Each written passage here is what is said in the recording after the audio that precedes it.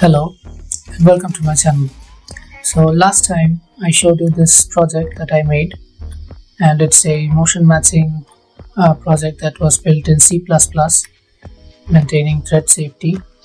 But last time I did not share any performance numbers, so today I'm going to do that.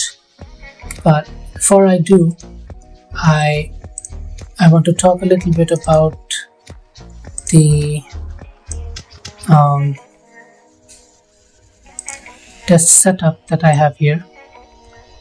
So as you can see, in the level I have 64 instances of the player character, and inside the player character I have a function called random move, which moves the character to the left or to the right, or to the front or to the back a random amount, and it also toggles sprinting, and it also adds the yaw and pitch input. Then in the level I have another actor which is called virtual input, and it collects all the references to the player character classes in the level, and it starts a timer,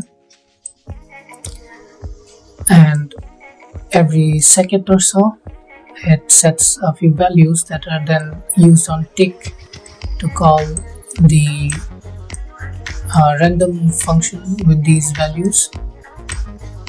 And then we also toggle crouch every 3 seconds or so. So in addition to that, I have two versions of the animation blueprint. This animation blueprint is the one that was made in C++, and there's a blueprint version as well. It's the same animation blueprint, just done in blueprints and not thread safe. So what I can do is just change the animation blueprint from here, and this way we can just test the impact of the animation blueprint and just remove all other variables from this testing. So with all of that said, let's just run the test and see what kind of performance improvements we can expect. So first, the player controller, the player character has the C++ animation blueprint applied to it. So let's see what frame times we get.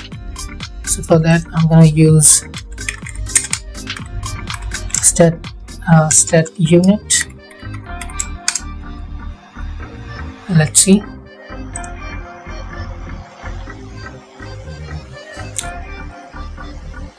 So as you can see, it's somewhere around 16 to 17 milliseconds, mostly 16 milliseconds.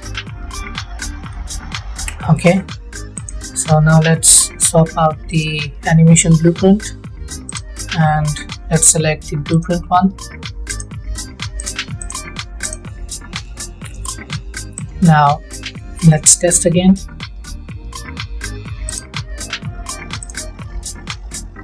So as you can see, it's about 22 to 23 milliseconds and it's chugging.